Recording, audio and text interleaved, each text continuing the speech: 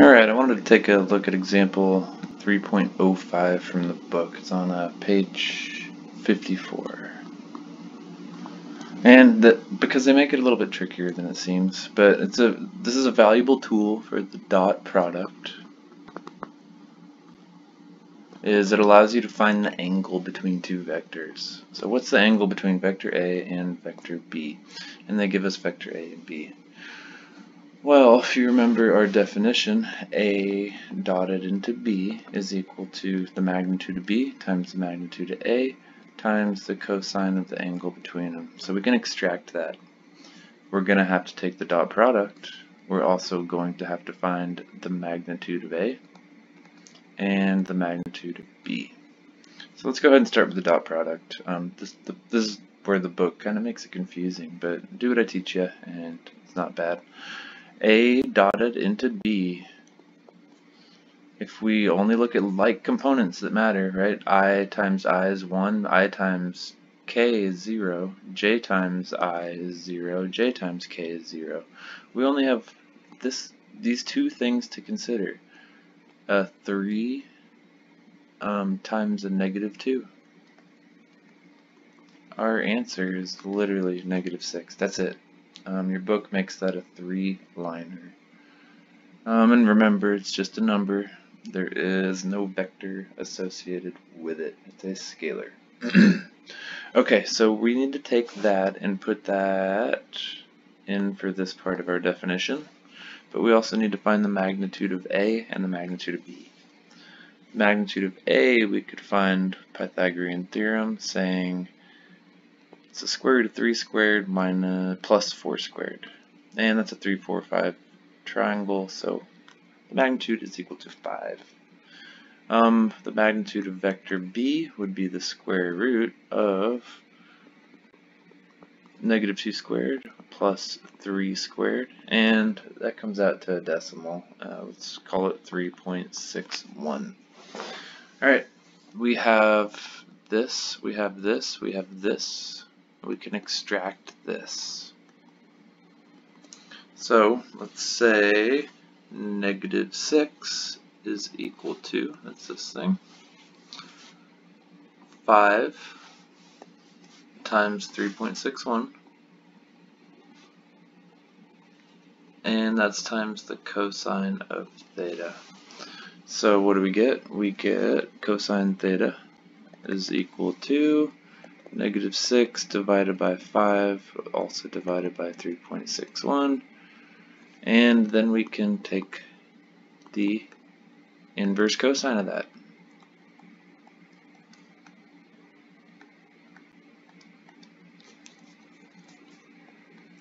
And comes out to, I think, approximately 110 degrees. So that is the angle between those two vectors. To do so, though, look what we had to do. We had to take the dot product itself, find the magnitudes, and then we could extract the angle. Okay, let's do another one. Let's say what is this? Example 3.06. It wants the cross product, and it just gives us a 2x2. Most of the time, we're literally working in 2 dimensions most of this class, and things like torque might give us a rotation in the 3rd dimension, but we typically won't be crossing 3 dimensions into 3 dimensions. You know how to do it, though. You will do it in your future. Okay, so let's say we have some vector A, and it's equal to 3i minus 4j, and some vector B, equal to negative 2i plus 3k.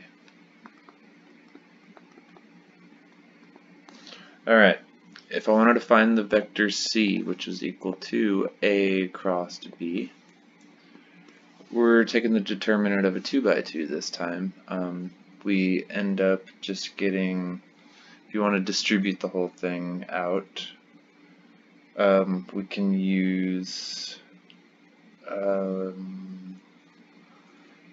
3i minus 4j, and that would be crossed into negative 2i plus 3k. Then we can actually take the cross products. This would give us a 3i crossed into a negative 2i, and a 3i crossed into a 3k. So 3i into 2i plus 3i into 3k. And that's our first term. We will also get a 4 into negative 2 and a 4 into 3. So I get a negative 4j crossed into a negative 2i. And we'll also add, let's just put it down here, the negative 4j into 3k.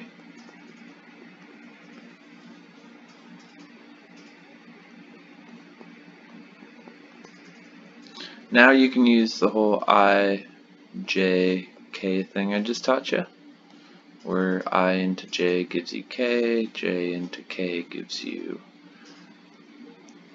I, K into I gives you J, and you get the negatives if you go in the opposite direction. So K into J gives you minus I. Following through that, we would get a vector C equal to a negative 12i minus 9j minus 8k. So I see one thing that would cancel itself right there, an I crossed into an I. This one, I crossed into K, would give us a negative J.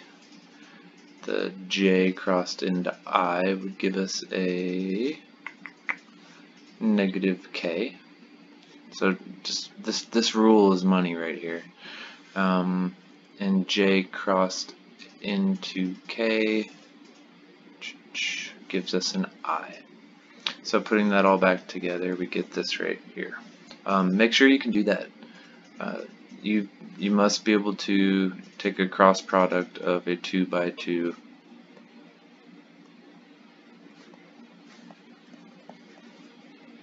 It should be I don't know, not something that causes you much difficulty. 3 by 3 gets tedious, but a 2 by 2 you should be able to do pretty quickly. Alright, thank you.